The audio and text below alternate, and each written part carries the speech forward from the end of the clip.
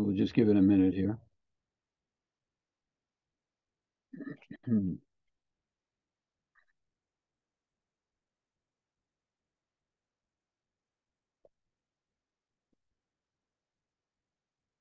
Good evening, and welcome to a copyrighted Zoom talk sponsored by Artist Talk on Art on Monday, November 21st, 2022 at 7 p.m. Eastern Time. I'm Doug Shear, President.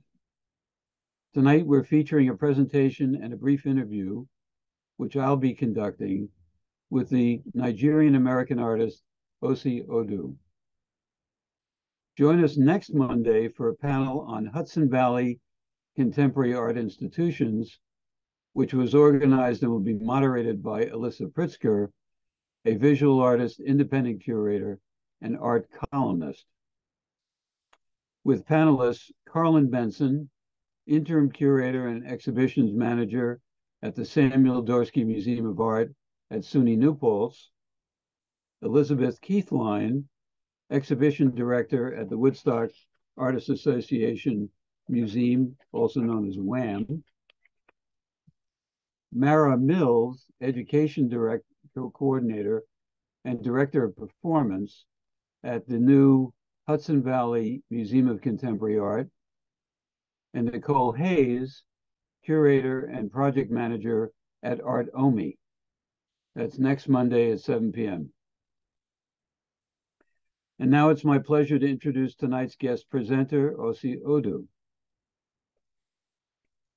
Osi Audu was born in Nigeria in 1956 and studied at the University of Ife in Nigeria, where he received his Bachelor of Fine Arts degree with first-class honors in 1980. He went on to study at the University of Georgia in Athens in the US and earned his Master of Fine Arts degree in painting and drawing in 1984. In 1994, he earned a postgraduate certificate in education from the University of Kent in Canterbury, the UK. Osi Audu maintains a visual language of geometric shapes and a palette of monochromatic blacks, whites, grays, and primary colors to explore the tangible and intangible aspects of the self and self-consciousness.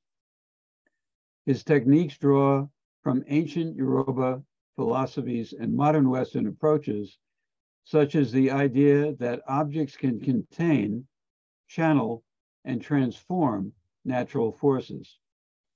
Following the Yoruba concept of Ori Inu, the inner head, and Audu's work, many of them displayed as a series of self-portraits, draw our attention to the artist's focus on the head as a signifier of consciousness and as an object of self and self-knowing.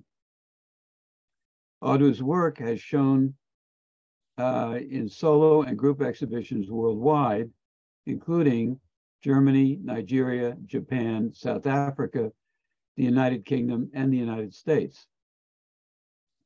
He has shown at prestigious institutions such as Iwalewa Haus in 1995, the British Museum in 2003, the Smithsonian Institute's National Museum of African Art in 2006, and the Museo de Palazzo Grimani during the Venice Biennale in 2015.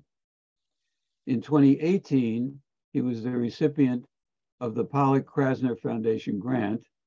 In addition to his longstanding artistic practice, Audu also works as a curator, most recently organizing a traveling group exhibition, Abstract Minded, works by 6 contemporary African artists, that showed at the Namdi Center for Contemporary Art in Detroit, the Samuel Dorsky Museum of Art in New York State, and the August Wilson Center in Pittsburgh. His work is in numerous private and public collections, including the Smithsonian Institute's National Museum of African Art, the British Museum, the Horniman Museum, the Newark Museum, and the Hood Museum, the Iwalewa Haus, and Nigeria's National Gallery. Osi Audu currently resides in New York's Hudson Valley. To start things off, as we begin to look at the PowerPoint presentation that Osi has assembled, I'm posing sort of, let's say, a memory that always struck me as sort of quirky, let's call it. At Artist Talk and Art around 1990, 1991, we had a panel discussion that paired two white South African artists with two Black South African artists. They all knew each other, they were colleagues. The two white artists were showing what I would call tribal traditional or tribal centric African art, while the two Black African artists were showing what we could only call Europeanized or globalized or Eurocentric art. I saw this as interesting, if confounding, as a juxtaposition, and it's something that stuck with me all this time. On the surface, my appraisal of Osi's oeuvre, both the sculpture and the painting, but particularly the sculpture, led me to initially interpret his art to be solidly in the classical geometric abstractionist tradition of European art. But he himself ascribes many other qualities to his own work that touch on race, nationality, gender, and sexuality. So I was wondering, and I asked him, how does the work compare the tangible to the intangible? And in what way does it delve into those qualities that you claim it does? Osi. Thank you so much, Doug. Thank you for inviting me to take part in this dialogue, in this conversation. It is much appreciated. Every opportunity for me to talk about my work is obviously very, very, very welcome, and I'm very delighted to be part of it. Thank you. There are two aspects of what you just asked, which I'll be talking about. First is the conception, perhaps the misconception that abstract art originates from Europe, and I'll be looking at explaining my work vis-a-vis the tangible and the intangible, and how my work actually expresses these two aspects, which I see to be the two modes in which consciousness expresses itself, perhaps. So the first one, abstraction as a formal language of expression is as indigenous to African art and culture, visual culture, as it is to most traditional, perhaps, traditional cultures in the world. Certainly, if you look at some of the textile, if we may go to the, can we just go to the first slide? Because there is something I need to talk about in the first slide too. We have the first slide. It's coming. Okay. Yeah, the title of the talk itself is the head as a magic box, use of geometry, color, and texture in my work. And I'll be talking about that throughout the presentation. But I'd just like to address the first part of the question, or the first question. Yeah, so if you look at some of the textile design traditions in Africa. The next slide, please. The next slide, yes. And you will see that it is purely geometric. You will see a lot of, triangles, rectangles, vertical, horizontal lines. This is purely geometric. And this is what you will find in most of the traditional textile design. This is the kente cloth from Ghana. We also have another similarly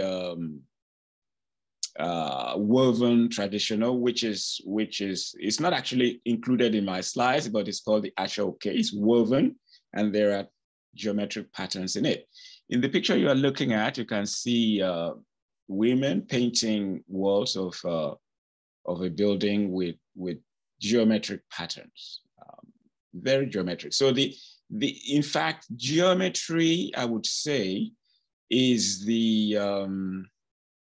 is a primal formal language that everybody automatically connects with, and it makes sense to us, bypassing any kind of conceptual analysis. You just see a triangle, you see a circle, and you just connect with it, and it delights the eye. But in some of these cases, the reason for painting those or creating those shapes goes beyond, the reason goes beyond decorative. Sometimes they are symbolic and are used actually as a means of artistic expression. The next slide, you would see how even hairstyling is influenced by geometry, geometric, triangular, rectangular, curves, very geometric. So just like the title of the exhibition I curated, basically the traditional African artist is abstract minded, because I curated this show that Doug mentioned already, in which I invited 5, including myself, contemporary African artists who work in the field of abstraction to show their work together, so that we can begin to return to this whole conversation about abstraction and African art. So if we can go to the next slide, please. Now, instead of abstraction coming into Africa from Europe, the reverse is actually the case, because the focus of much European art, dating as far back as the early Renaissance, looking at the work of Giotto, Di Bondoni, Cimabue too, and peaking really at the high Renaissance in the 16th century with the works of Leonardo da Vinci, Michelangelo, but more specifically Leonardo da Vinci. We will see that recording perceivable, recording from observation, recording accurately, was the focus of art. Even though it is arguable that some of those angels painted were actually observed, were painted from observation. But the idea is that the composition, obviously it's a composite image. The composition would have been done from looking at a particular person alive and using the form of that person as a way of conceptualizing what an angel would look like and stuff like that. So Western art has always been, or European art more specifically, has always had this focus of recording observation as accurately as possible. It wasn't until the camera was invented that main focus of painting was then a challenge, but then the painting survived that challenge and continued to be representational. But it wasn't until Picasso actually encountered a sculpture, the sculpture piece from Congo, that he was taken by the geometry in the form, the stylization in the form, that he decided to incorporate that sense of geometric stylization in his work. And that was the beginning of, or the origin of Cubism, as well as the beginning of the introduction of abstraction into the European focus as a means of expressing, self-expression, expressing form. I know that Cézanne also looked at this whole idea of, reducing visible form into, to the square, the cylinder, and the cone, which are the basic, formats for abstract expression. The work of many artists thereafter took on this pursuit of abstraction as a way of expressing themselves. So this piece you're looking, this image you're looking at are the studies, based on the Les Demoiselles d'Avignon, which I'm sure most of you, if not all of you, are familiar with. But that was the introduction of abstraction into the West via, via African art. So it is the reverse. In fact, the work I am doing, if we can go to the next slide, please. The work I'm doing has been described by one of the curators at Newark Museum at the time, Krista Clark. My work has been described as reclaiming abstraction, because there is always this general conception that abstraction is a Western, originates from the West. However, it is the reverse. So my work is reclaiming that. I'm bringing attention to the fact that abstraction is essentially the language of African art. Now, saying that when where I went to, my college days in Ife, University of Ife, which is now called Obafemi Awolowo University, there was a museum of African art next to the department, where I was able to see exquisitely rendered sculpture pieces called the Ife heads in as realistic a rendering as possible. That is looking, looking at how realistic it knows, the features would, look. These sculpture pieces, the Ife heads, are superbly realized, superbly rendered. But the idea is that when the traditional African artist is actually creating an image of someone living at the time, they tend to use realism. But when they were referring to people who had, died, then abstraction was the best way of capturing the essence of that person. So both abstraction and realism were modes of expression in traditional Africa. If we can move on to the next slide, please. Yeah, this is the an excerpt of what Krista Clark had actually written. I don't know if you all can see it, but let me just read through it very quickly. Through the language of abstraction, Audu seeks to create a container or a frame for the intangible, that is the self, in dialogue with works of African art that are themselves symbolic representations of concepts. He situates his geometric abstraction firmly within African ontologies. And in doing so, he also makes tangible the intangible, or perhaps hidden presence of African sculpture within the legacy of Western modernism. So if we move quickly on to the next slide, please, thank you. Yeah, this is,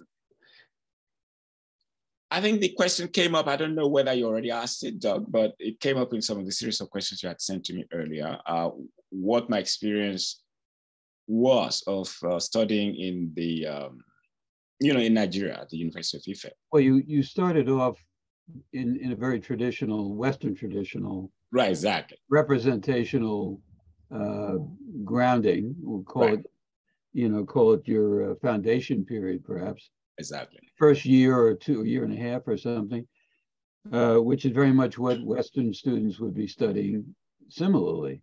Exactly. What I was going to ask, or I had previewed with you, was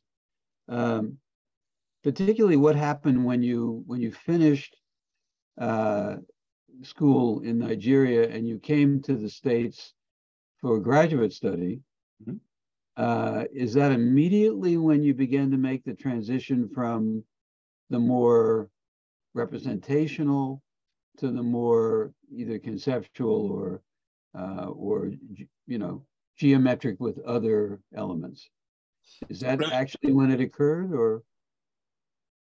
Yeah, it's actually towards the end of my studies at the University of Ife, because as you can see, this is a painting of one of my professors at the University of Ife, and he taught realism. He taught, recording observation as accurately as possible. Verisimilitude was a big thing, and he actually looks exactly like this. So, well, he looked exactly like this. Right, he's a professor at Amherst College right now.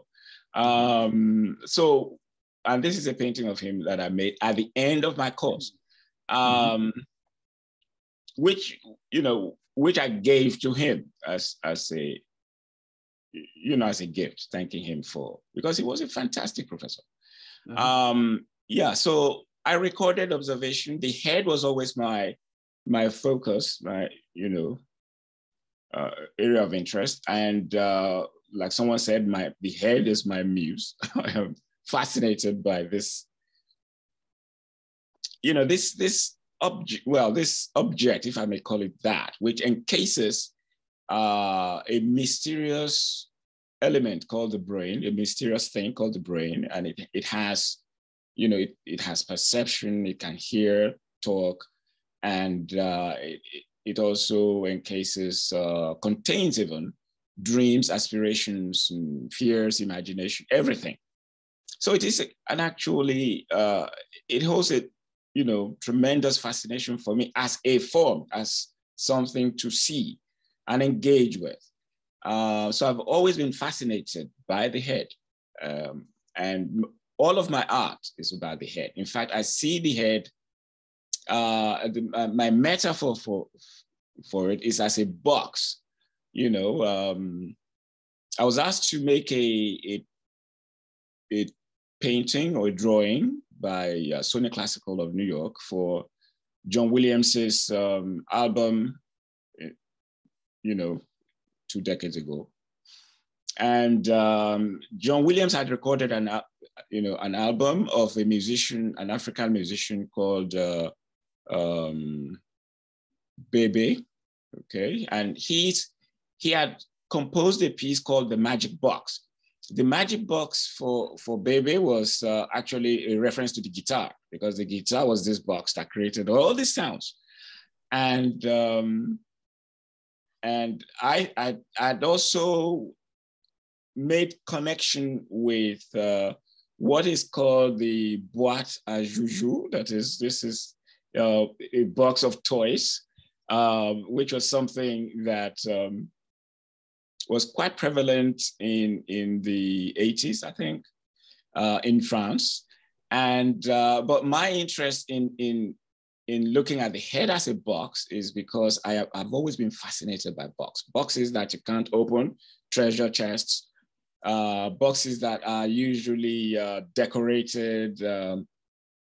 There's something mysterious about it, especially if you can't open it, if you don't know what is inside it. There's something magical about it. So for me, the head, the metaphor for the head is that magic box where everything happens, where the world of the individual actually takes place. Everything we see, perceive, understand actually takes place in the head, science tells us. So the whole thing about, the divide between inside and outside is a very fluid one, because sometimes outside is inside, inside is outside. We can't really verify what is actually outside, because sometimes even color It's not supposed to exist in the outside world itself. Is made up by the neuro, is made up inside our heads, between as the brain eye interprets waves of, electromagnetic waves of light. So it is that is something I've always been fascinated by, and will probably take us away from the focus of this evening's let me insert here. When we were talking, one of the things I mentioned to you was Will Barnett on one of the occasions that he spoke at Artist Talk, was talking about the transition that occurred prior to, after or during World War II and then thereafter, that prior to World War II, he felt, and his life, of course, was literally a century long, that everything was outer directed before World War II.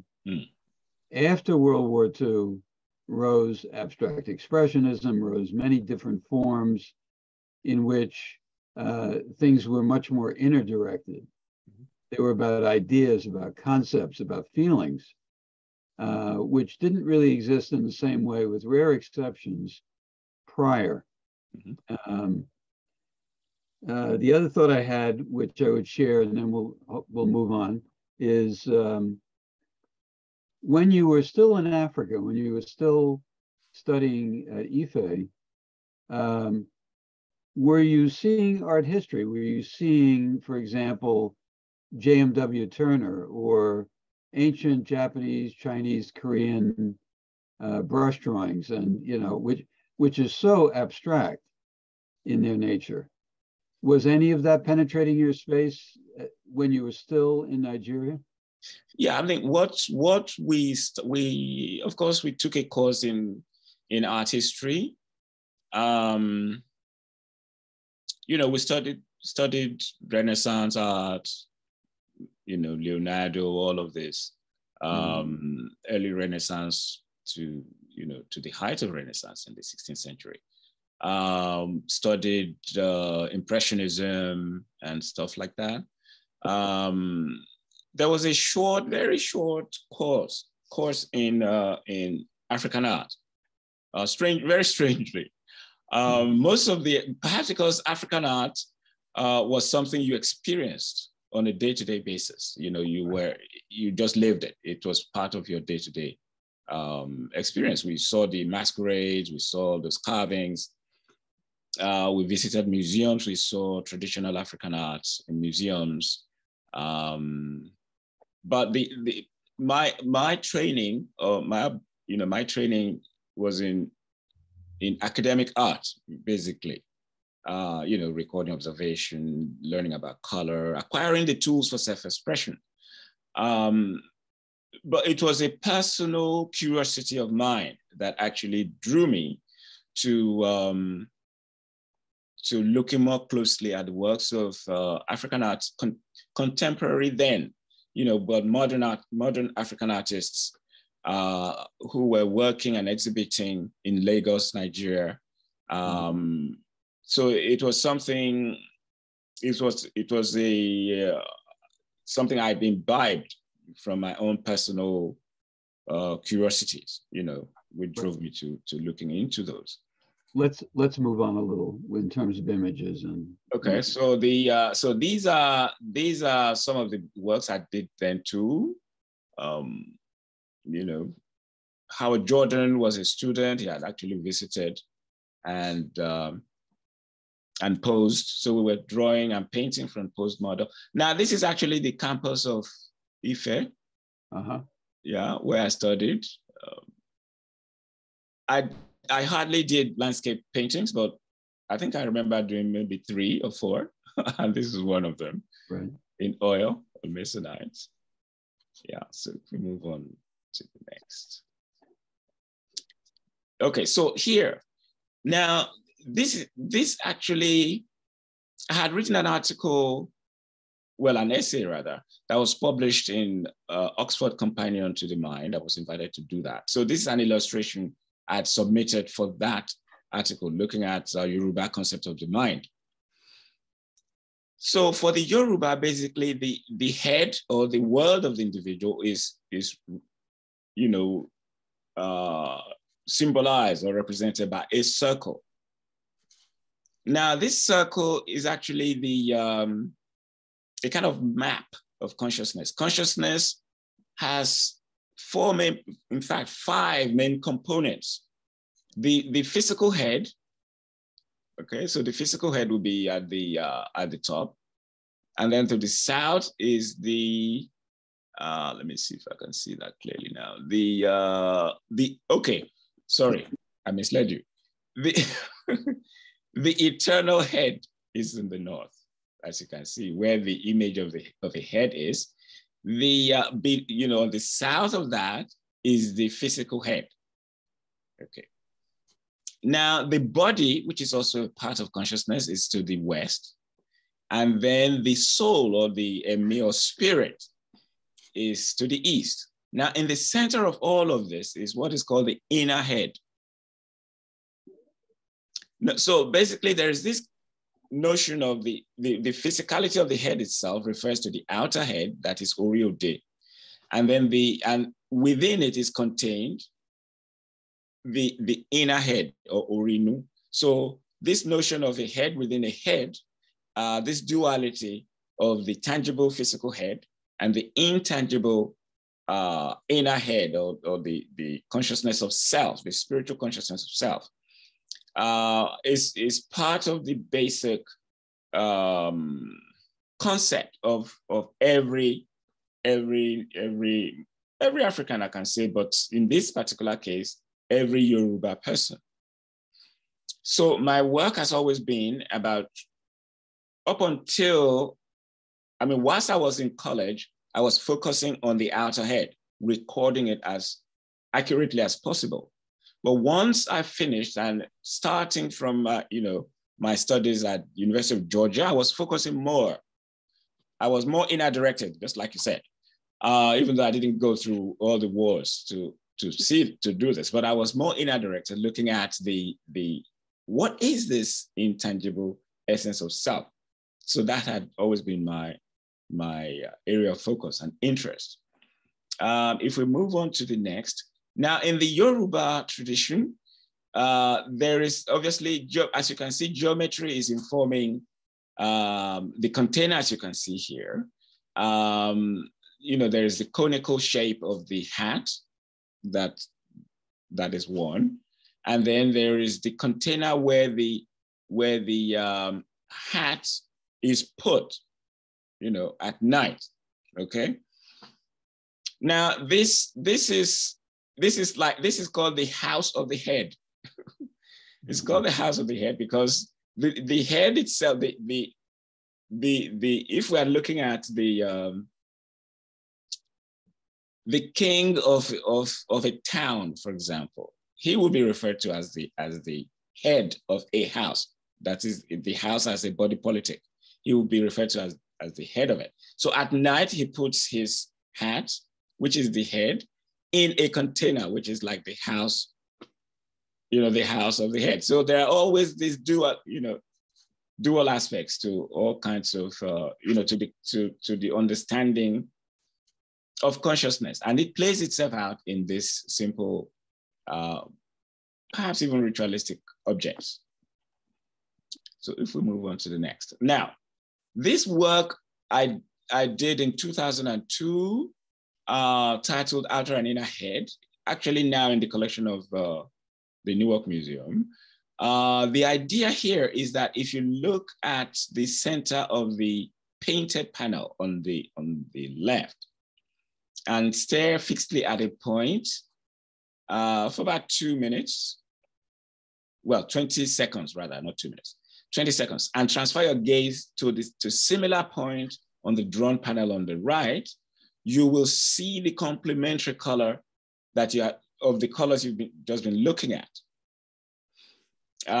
So you will see, like very pale blue, very pale green at the bottom. After image would basically, the phenomenon of after image would happen. Now, this after image will linger for about a few seconds and disappears. So this intangible experience of color that is made up within the neurology of the viewer is my way of referring to this intangible essence of self, such that though we are not able to see it, it is present anyhow. So this is that dualism playing out. This is the tangible, quote unquote, I'm saying quote unquote, tangible color, because obviously color doesn't have a physical existence in the outside world. It's all in our head. But for this purpose, I'm saying tangible color because it's painted on with a brush. And on the right, what is experienced is a virtual, purely, completely intangible color that appears and fades. So that's the idea behind this. If we move on to the next slide, please.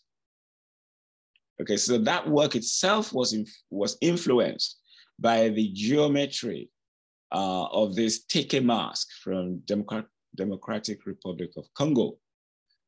So pretty much like Picasso had been influenced by the Congo mask he had seen to create the Les Demoiselles d'Avion.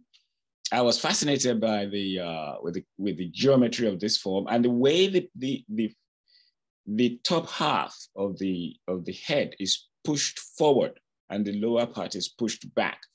If we go back to the previous slide of the outer and inner head painting and drawing, please, for a minute. Is it possible? It should be. Natalia, to the previous slide. Yes, that one.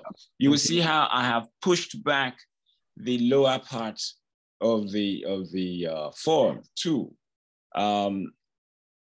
because there's a way it just gives you a sense in which there is some definition of facial feature there. It gives it that feeling. Okay, thank you. If we move on to to this one. So this idea of a head as a box informed my creating this work in the collection of the British Museum. Basically, as you can see, it's a rectangular box, and there are about 509 safety pins stitched onto that. I never counted it, but I was teaching at a school, a high school in the UK at the time. I was head of art and design there. And one of my colleagues had actually gone to the British Museum where this was being shown at the time. And he's a math teacher. So he went there and he counted all the safety pins on it and told me how many there were. I didn't even know. But I found that very interesting, that when we go to museums, things we see that are significant to us are different from one person to the next. And I really appreciated that. So to make the allusion to a head more real, if I can put it that way, I had stitched yarn through paper, which is one of the first times I had actually used yarn with work on paper. I stitched yarn through paper and plaited each about 6 or so strands together, as you would plait hair in Nigeria. If you remember the hairstyles I showed you earlier. So that technique, that styling is what was used to do this. So, and it's titled Juju, because Juju is this mysterious object you have in the corner of your room, and you can worship it or say prayers to it and stuff like this. So this is what informed my titling this Juju. If we move on to the next, please. Now, this work was done back in 1995. It is a sketch for one of the wall drawings I did at the Gwangju Biennale. and now in the collection of the Smithsonian Institution. And again, this is about the head. I just created an organic type shape, which refers more to the body than to the head, to be honest with you. But the rectangular bit in the middle, which is actually, which is the part that refers to the head, I'd actually written, instead of drawing the facial features, I'd written the facial features in, eyes, mouth, ears, nose, a stand-in for facial features, so that by reciting those words, you would image them into place. What I found fascinating was that when people came to my booth, my temporary studio or gallery or booth at the Biennale, mostly Koreans, because English, maybe is a language they're not too familiar. Maybe they were learning it, but I found it fascinating that everyone that came there stood and recited those the eyes, mouth, ears, nose. They all just did. Once they came in, it was just eyes, mouth, ears, nose. All of them did, and I thought that was really interesting. So, if we can move on to the next, please. So for this work, which I did after returning from the Country Biennale, I incorporated the recitation of the features into the work, as if you are calling someone into being. You are describing them, eyes. And I recorded myself reciting like a litany of a being, eyes, mouth, ears, nose, and what can happen within the head, like imagining, thinking, worrying, being happy, all of these phenomenal experiences that can take place inside the head. So this is actually titled Talking Head.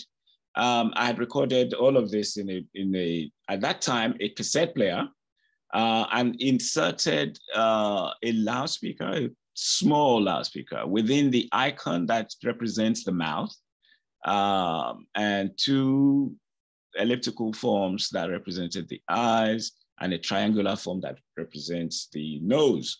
And I stitched yarn across the ends of nails, which I'd nailed onto a board at the back of the paper.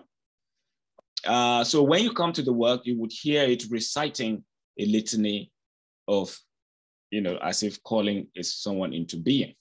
So this is in the collection of the Smithsonian. So if we can move on to the next, please. So this is actually a piece I did again in 2002, shown at the Science Museum for 5 months. It was part of an exhibition where we were looking, titled Head On. 8 artists were invited to respond to the head and create work. And one of the works I created was this one, including the outer and inner head, which is currently at the the collection of the Newark Museum. So this one, a simple figure 8 form, rests against the wall, a false wall, through which a mechanical eye had been inserted with a proximity sensor concealed in the corner between the ceiling and the wall. Now, the proximity sensor, when someone is a motion sensor as well. So when someone comes close to the work, within 10 feet of the work, the proximity sensor senses the presence of the person, triggers the eye to open. And if the person stays still for 3 seconds, the eye remains open and shuts after 3 seconds. But if the person moves or stares, the eye opens again. The whole idea was that it's titled The Seeing Mind. The whole idea is that it is not the eyes that actually see. It is the mind that sees through the eyes, because the eyes just process, via neural impulses, which something within the being of the person, interprets all those neural impulses to sight, shape, taste, color. Yeah, so these are the things that influence me, that I'm interested in, and have always created work in response to. Can we move on to the next, please? So this is someone looking at the eye up, the opened eye, and the Wellcome Trust collection actually sent me this picture because they had it on view for about 10 years. And due to metal fatigue and all that, they had to, take the sculpture piece down. Okay, thank you. If you move on to the next slide, please. The other times I've used yarn in my work is this, where I've looked at very simple shape, which stand, as a representation for the head, and yarn, and then woven as you would in traditional African hairstyling, shapes that look like the mouth, the nose, and the eye, very geometricized, stylized abstraction. Again, in the private collection in London, titled Nike. So the next one, I have also used yarn to describe an outline of a form and inscribed things inside the form, like the body is a symbol of the unconscious, the inner head, the outer head, the head is the seat of consciousness and home of destiny, but the feet take you there, all these sort of ideas, which are ways in which people engage with the human being, in Nigeria, in the private collection in Darmstadt in Germany. Okay, if you move on to the next, please. Yeah, but when I did that work, the one that preceded this, my father had just died then. So I titled it, "The Earth is Pregnant with My Father." So because of, this mound where he was buried, and I was affected very deeply. And, I created that work. So this is titled Breath.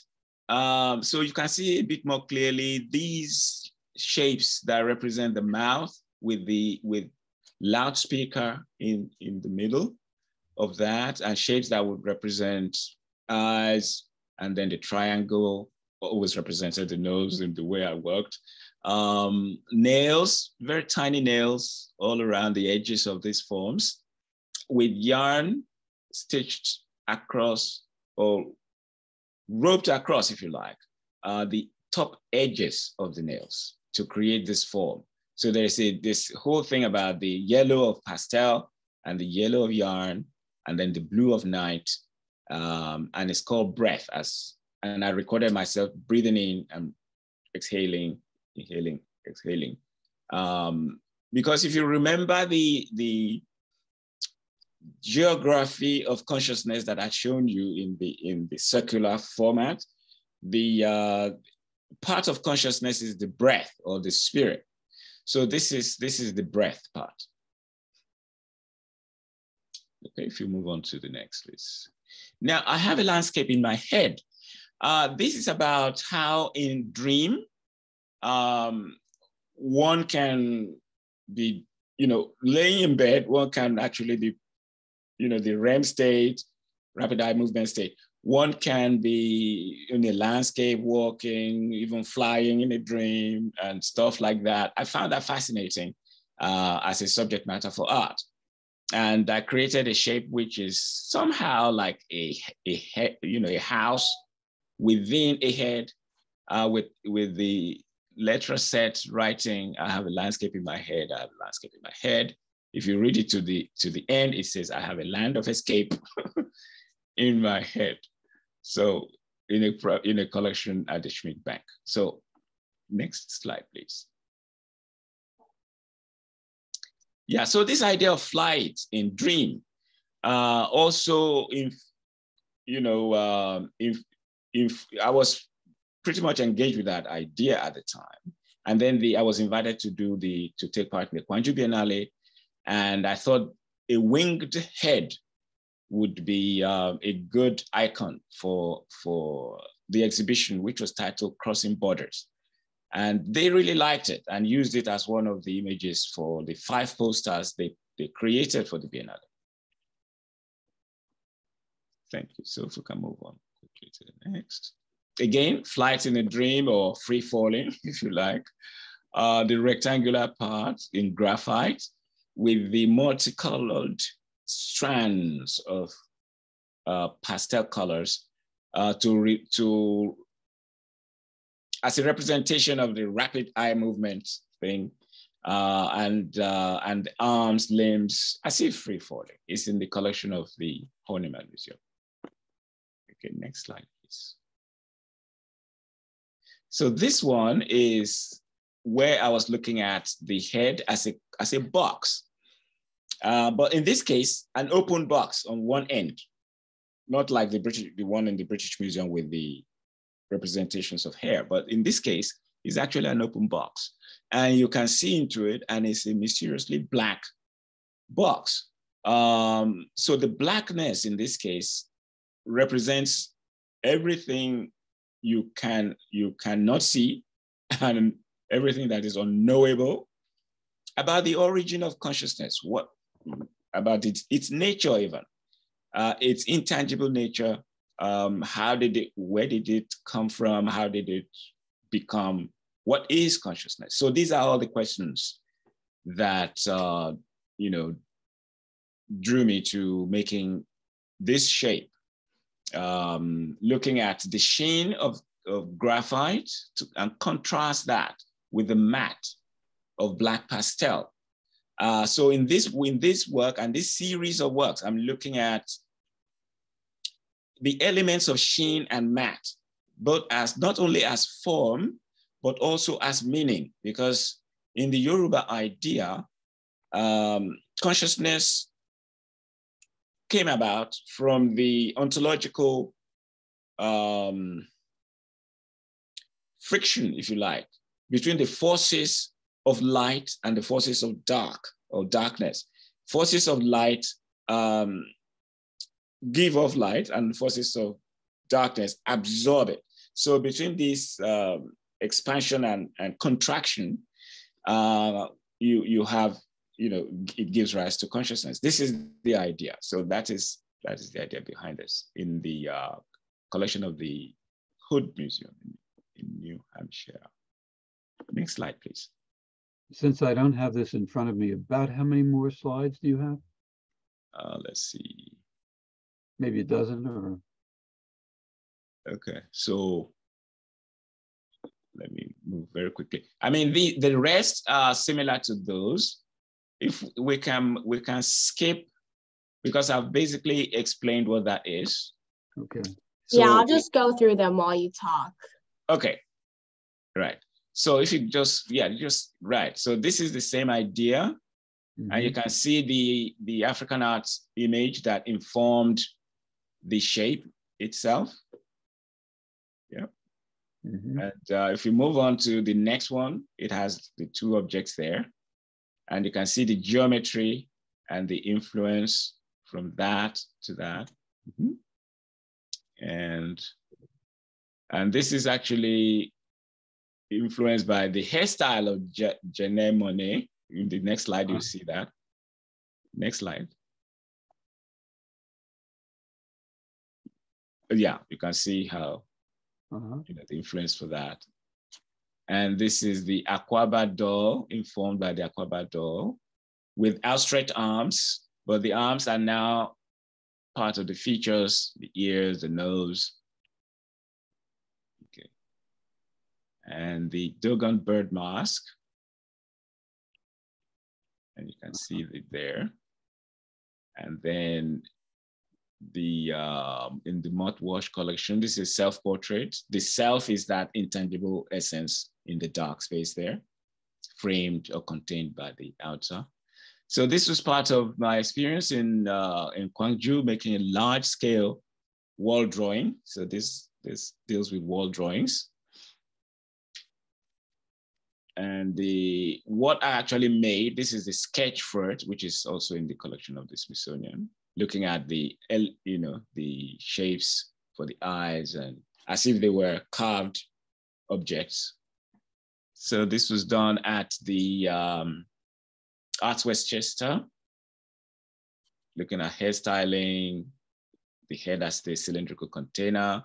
This was when I returned to sculpture, looking at a frame for the, for the head. And this is informed by, okay, this is another one. That one was informed by the shape of the head of the Benin Queen Mother. This one by the traditional hairstyling in Yoruba. So this is the Red Cap Chief in a private collection in Detroit. This was the first time of returning to color after having made a series of works in black and white, gray as well. And that work is now being used. This whole area of your iteration of your work was one we also talked about, and I brought up the core 10 pieces of Richard Serra, which are monochromatic, but they have a lot of texture. Right. And then the geometric works, which are solid black, of, if there is such a thing, of Tony Smith, the late Tony Smith, very geometric, purely geometric. Although he got playful with it at times, and he would move things around in the field and make your eye, you'd have to kind of play with that yourself to see the composition.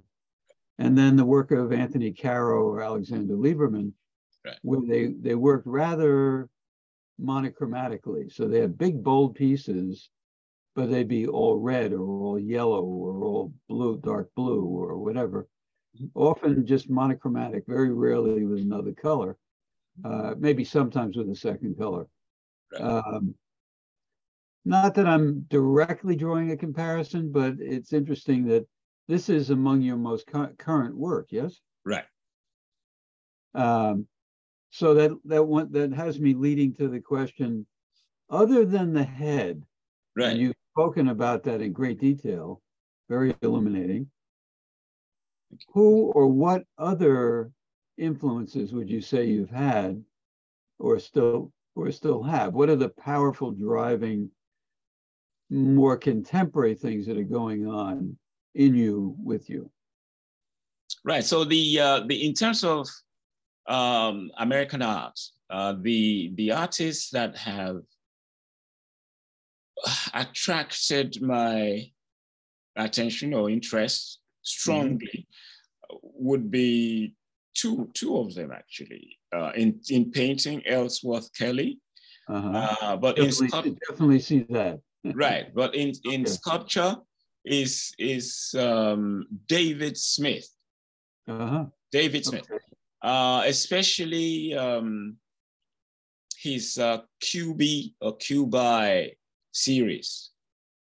Right. So with David Smith, I would say I see the parallel very strongly there. Right. Because it's the cubic, dimensions of things and the scratches and the texture. Right. He combines in almost everything he did. Right.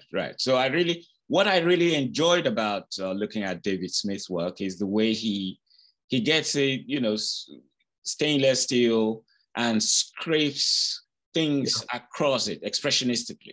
Right. I really enjoyed looking at that. But more interestingly, what I've realized was that because my work came about from looking at the head as a box, right? Sometimes I open the lid. Okay. Sometimes I take both lid and back off, and then you have a frame left. So these are this is how I played with my form.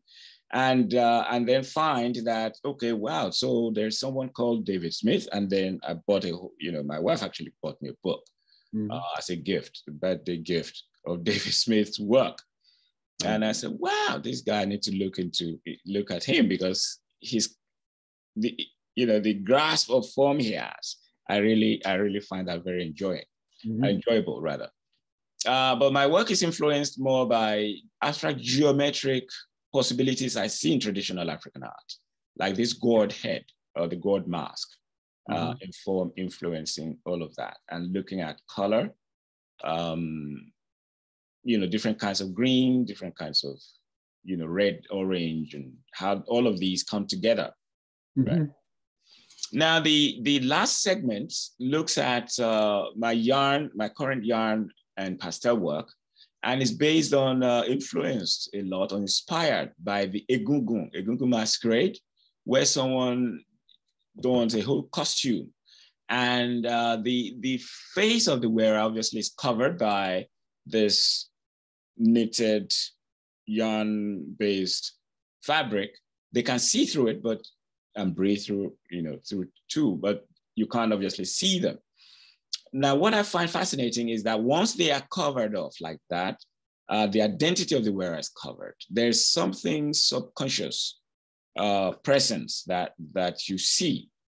Okay, so I really like the impact of that. It gives me a kind of primal experience of something mysterious, and this is something I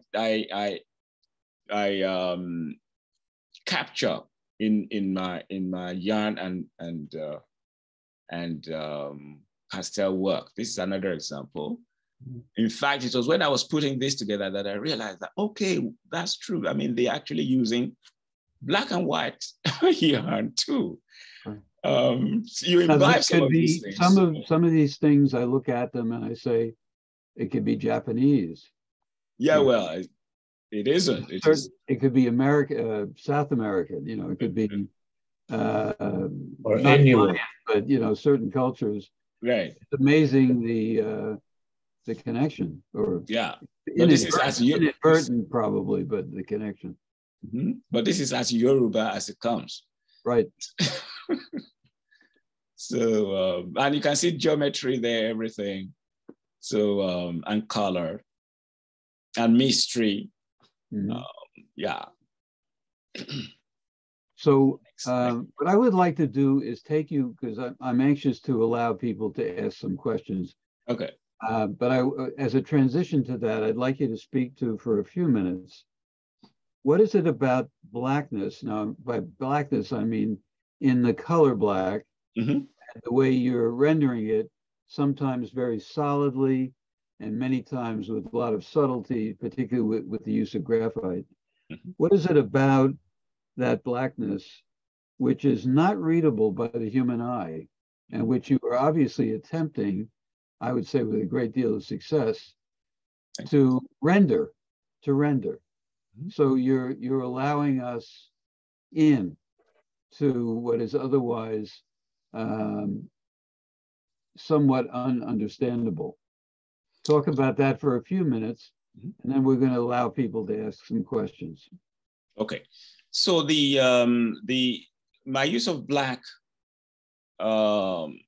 again is black not as an absence of light, but as light that is imperceivable by the eyes. What I mean by that is that if you can't see something, it is not there.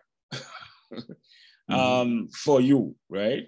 If we look at the full spectrum of light, right, the bit we can actually see, the electromagnetic spectrum, the bit we can see is from 200 millimicrons to like 400. You have infrared, ultraviolet, X-ray, gamma rays, and all these other rays. We can't see them with our eyes. So they might as well be black because it looks like there's no light there.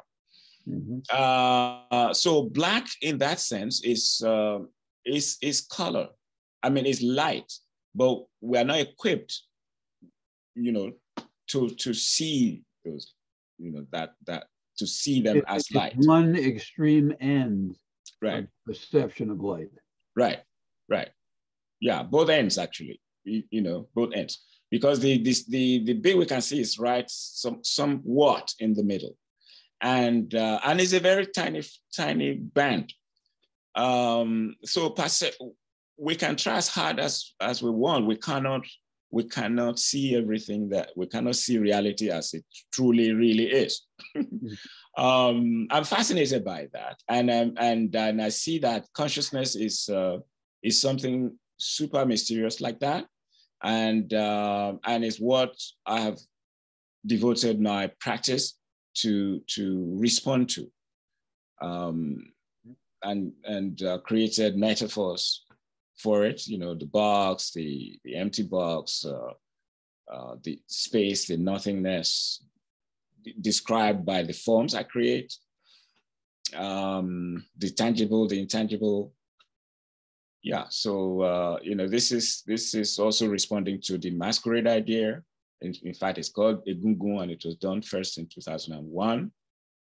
The next one is also, the next slide is the same. You can see the black and the white, and then the color.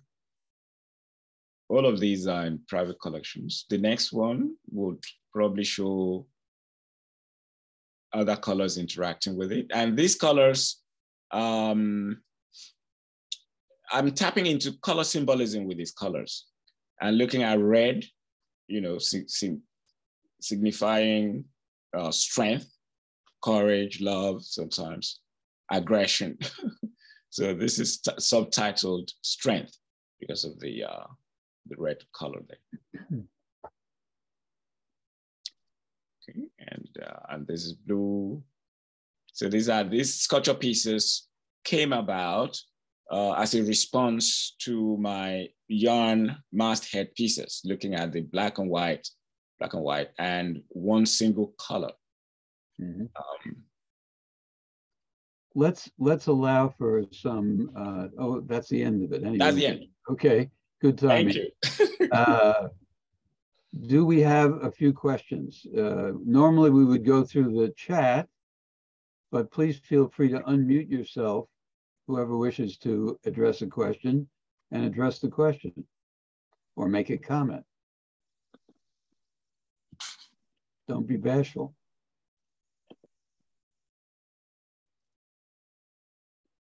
But unmute yourself if you wish to speak, obviously.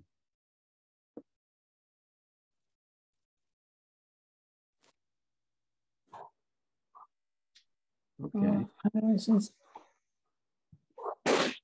Sylvia. Yes, hi. I want to say thank you so much, Osi, for this really fascinating presentation and talking about the origins of contemporary art and Africa, not the origins, but the interrelationship between formal African forms and contemporary art as it has been appropriated. Thank you. Thank you.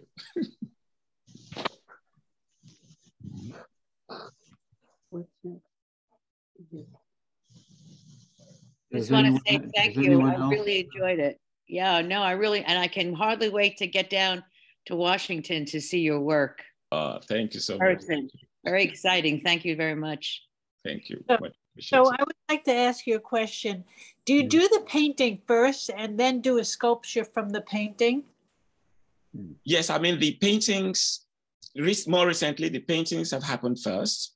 And then even though the sculpture pieces, sometimes they resembles some of the form in the painting very closely, but they are not bound to those same exact forms. They inspired by the paintings is the best way of putting it, right? Well, let's say your work is absolutely exquisite, and I would just love to see it in person, because I had a hard time understanding the yarn because I couldn't see it in the texture of the photograph.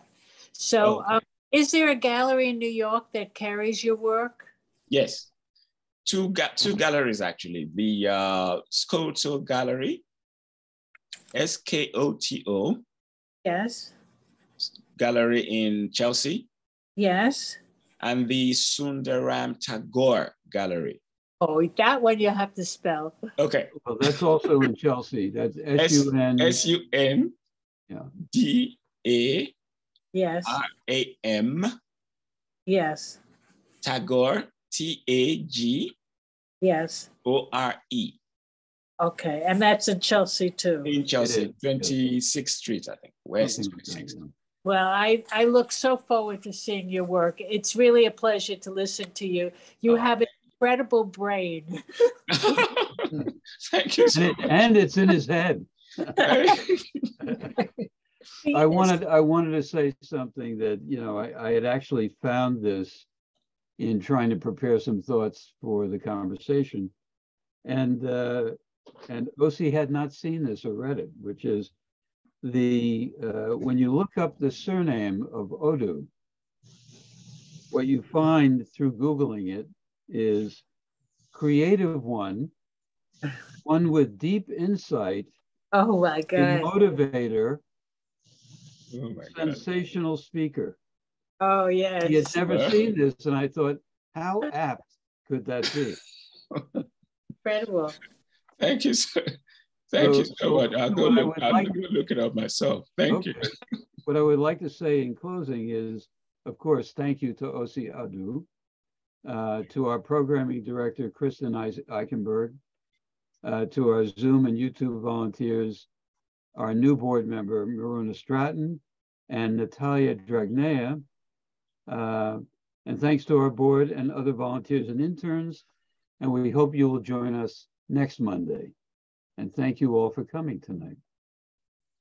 Thank you so much.